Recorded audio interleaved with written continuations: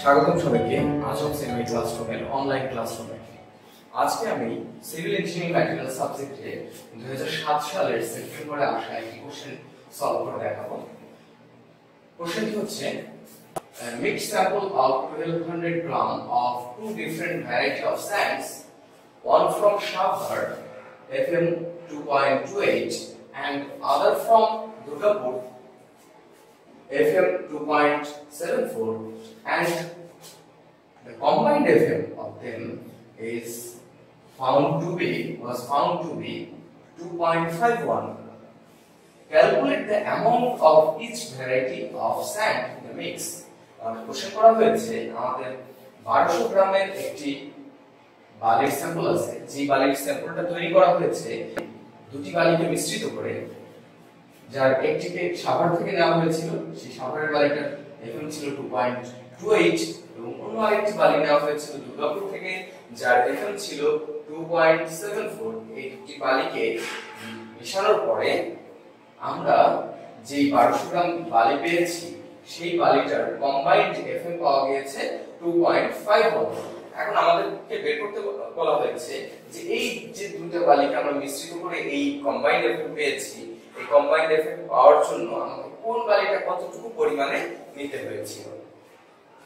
তো আমাদেরকে যা যা দেওয়া আছে তা আমরা যদি লিখে ফেলি, দেওয়া আছে given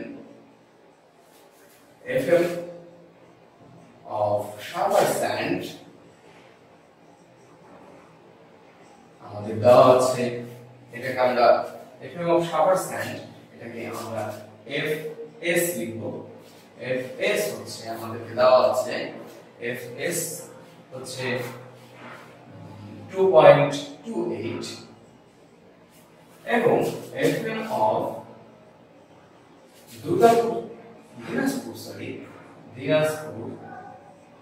দিনাজপুর স্যান্ড FD বলবো, যেটাকে যেহেতু দিনাজপুর সেটা G দিয়ে প্রকাশ করব, 2.74 এবং combined FM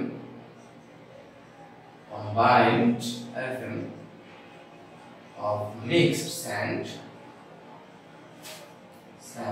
আমরা F সেটাকে FC লিখব। combined FM ছিল, combined FM পাওয়া গিয়েছিল 2.51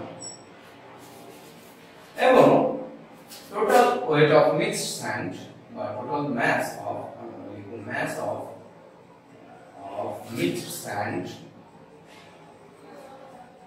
আমাদের মিশ্রিত বালির ভর দেওয়া ছিল আমাদের, সেটা M, আমরা ক্যাপিটাল M লিখি, এটা M 1200 গ্রাম।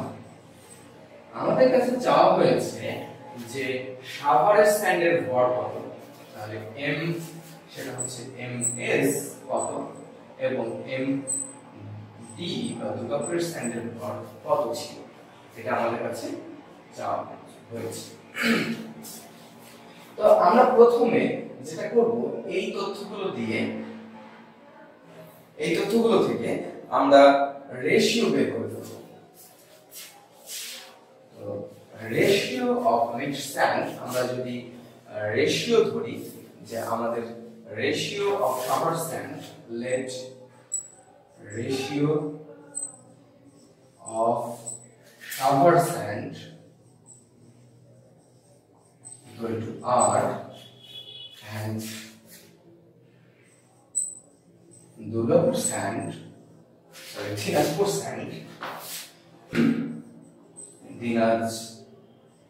sand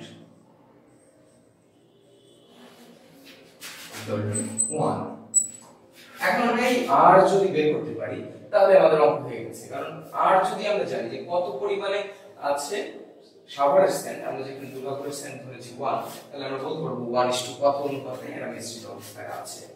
তো আমরা জানি রেশিও বের করার সূত্র, আমরা প্রথম টিউটোরিয়ালটাতে রেশিও বের করার একটা সূত্র শিখেছিলাম, R equal to F1 minus F combined divided by F combined minus F2। But এখানে আমরা কোনটাকে F1 ধরবো আর কোনটাকে F2 ধরবো, এটা আমাদের একটা প্রশ্ন। যেটাকে আমরা R ধরবো সেটাকে আমরা সব সময় নিচে লিখবো f2 হবে। এটা আমাদের সাভারের স্ট্যান্ড, যেহেতু সাভারের স্ট্যান্ডের রেশিওকে r ধরেছি, তাহলে ওইটার fm হবে f2। যেহেতু আমরা দুর্গাপুরের স্ট্যান্ডের রেশিও ধরেছি 1, সেটা হবে f1। আমরা এটা মনে রাখবো সবসময় যে যেটাকে আমরা 1 ধরবো রেশিওতে, সেটা সবসময় আমাদের f1 হবে। সেহেতু f1 হচ্ছে এখানে আমাদের fd minus f combined divided by f combined minus fs।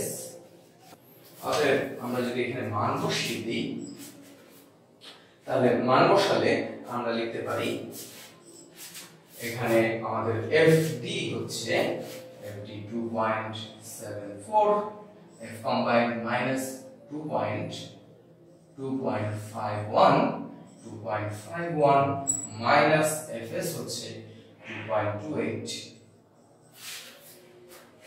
এখানে আমাদের আসবে 0.23 divided by 0.23, 0.74 minus 0.251 হবে 2.23, এবং 2.51 minus 2.28 equal to 2.23 equal to আমরা লিখতে পারি 1। দুটো কাটাকাটি হয়ে 1 হবে। অতএব আমরা এখন বলতে পারি যে আমাদের দুটো বালিকে মিশ্রিত করা হয়েছিল, যে দুর্গাপুরের স্যান্ড এর পরিমাণ এবং সাভারের স্যান্ডের পরিমাণ ছিল 1:r সমান সমান 1:1 অনুপাত। তার মানে সমান সমান পরিমাণ বালি মিশ্রিত করা হয়েছিল। অতএব এখন আমরা বলতেই পারি যে সাভারের স্যান্ড মিশ্রিত করা হয়েছিল অর্ধেক এবং দিনাজপুরের স্যান্ড মিশ্রিত করা হয়েছিল অর্ধেক।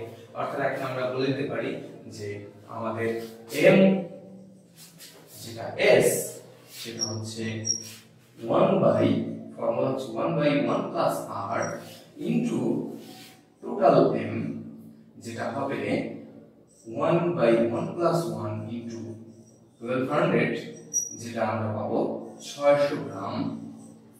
এবং একই ভাবে md হবে 1/1 plus r into total m, সেটাও হবে 1/1 plus 1 into 1200, যেটাও হবে 600 গ্রাম।